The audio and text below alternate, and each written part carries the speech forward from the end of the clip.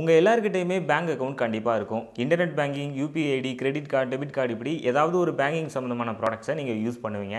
இதெல்லாம் ரொம்ப செக்யூரானது, யாராலையும் நம்ம தகவல்களை திருட முடியாது அப்படின்னு நம்ம நினச்சிட்டு இருப்போம். ஆனால் அப்படி கிடையாது.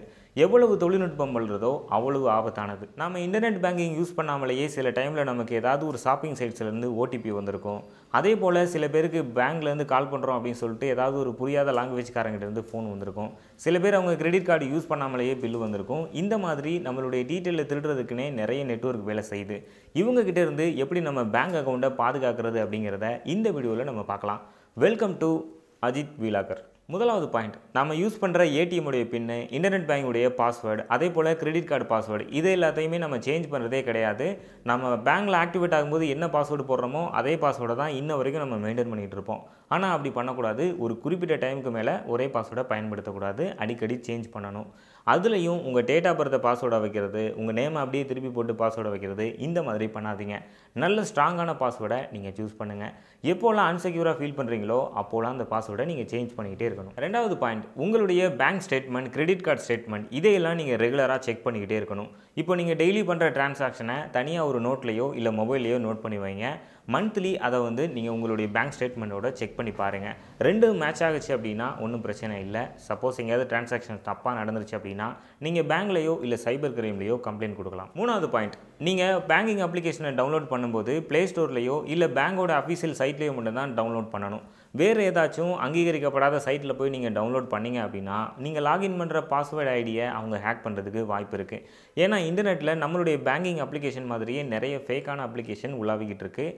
அதனால் இந்த அப்ளிகேஷனை டவுன்லோட் பண்ணும்போது ரொம்ப கவனமாக இருங்க. அடுத்த பாயிண்ட், ஃப்ரீ வைஃபை கிடைக்குது அப்படின்னு சொல்லிட்டு நீங்கள் அதில் கனெக்ட் பண்ணி உங்களுடைய பேங்கிங் சம்மந்தமான எந்த அப்ளிகேஷனையும் ரன் பண்ணாதீங்க. சப்போஸ் உங்களுடைய டேட்டாவை அவங்க திருடுறதுக்கு வாய்ப்பு இருக்குது. அதனால் ஃப்ரீ வைஃபை, பப்ளிக் வைஃபைல நீங்கள் யூஸ் பண்ணாதீங்க பேங்கிங் ஆப்ஸை. அடுத்த பாயிண்ட், பேங்க்லேருந்து உங்களுக்கு வர எஸ்எம்எஸ், இமெயில்ஸ் இதெல்லாம் நீங்கள் ரெகுலராக செக் பண்ணணும். ஏன்னா சப்போஸ் யாராச்சும் உங்கள் கார்டை ஸ்வைப் பண்ணியிருந்தாங்க அப்படின்னா உங்களுக்கு எஸ்எம்எஸ் தான் வரும். நீங்கள் பார்க்காம விட்டிங்கன்னா உங்களுக்கு நிறைய லாஸ் ஆகிடும். அதே போல் சில டைமில் ஃபேக் மெயில்ஸ், ஃபேக் எஸ்எம்எஸ்லாம் வந்துக்கிட்டே இருக்கும். நிறைய ஆஃபர் தரம்னு சொல்லுவாங்க, உங்கள் பாஸ்வேர்டை சேஞ்ச் பண்ணணும்னு சொல்லுவாங்க. அதையெல்லாம் கிளிக் பண்ணாதீங்க. அந்த மாதிரி மெயில்ஸ் வந்துச்சுன்னா தவிர்த்துருங்க. அதே போல் உங்கள் எஸ்எம்எஸ் இதெல்லாம் நீங்கள் ரெகுலராக கண்காணிச்சிக்கிட்டே இருங்க. அடுத்து ஒரு முக்கியமான பாயிண்ட், உங்களுடைய இன்டர்நெட் பேங்குடைய பாஸ்வேர்டு ஐடி, அப்புறம் ஏடிஎம் பின் இதெல்லாம் எதுலேயுமே நோட் பண்ணி வைக்கக்கூடாது. சப்போஸ் மிஸ் ஆச்சு அப்படின்னா அவ்வளோதான், மொத்தமும் போயிடும். அதே போல் ஏடிஎம் கார்டுக்கு பின்னாடி உங்கள் பின் நம்பரை எழுதி வைக்கக்கூடாது. அது ரொம்ப முக்கியம். எங்கேயாச்சும் கார்டு மிஸ் ஆச்சு அப்படின்னா மொத்த பணமும் க்ளோஸ். அதே போல் சில பேர் என்ன பண்ணுறாங்க, அவங்களுடைய கிரெடிட் கார்டை அவங்க ஃப்ரெண்டுக்கு ஃபோட்டோ எடுத்து ஷேர் பண்ணுவாங்க வாட்ஸ்அப்பில். அதுவும் பண்ணாதீங்க. ஏன்னா இதெல்லாம் பாதுகாப்பானது கிடையாது. அடுத்து கூகுள் பே, ஃபோன்பே இந்த மாதிரி யூபிஐ அப்ளிகேஷன் யூஸ் பண்ணுறவங்களுக்காக இது. யூபிஐ ஐடி நம்ம பணம் சென்ட் பண்ணுறதுக்கும் ரிசீவ் பண்ணுறதுக்கு தான் அதிகமாக யூஸ் பண்ணுறோம். சில பேர் மட்டும் ஆன்லைனில் ஷாப்பிங்காக யூஸ் பண்ணுறாங்க. இந்த யூபிஐ ஐடியை நீங்கள் சோசியல் மீடியாவில் எதுலையாவது போஸ்ட் பண்ணியிருந்தீங்க அப்படின்னா நிறைய ஹேக்கர்ஸ் கிட்ட இருந்து உங்களுக்கு ரெக்யூஸ்ட் வரும்.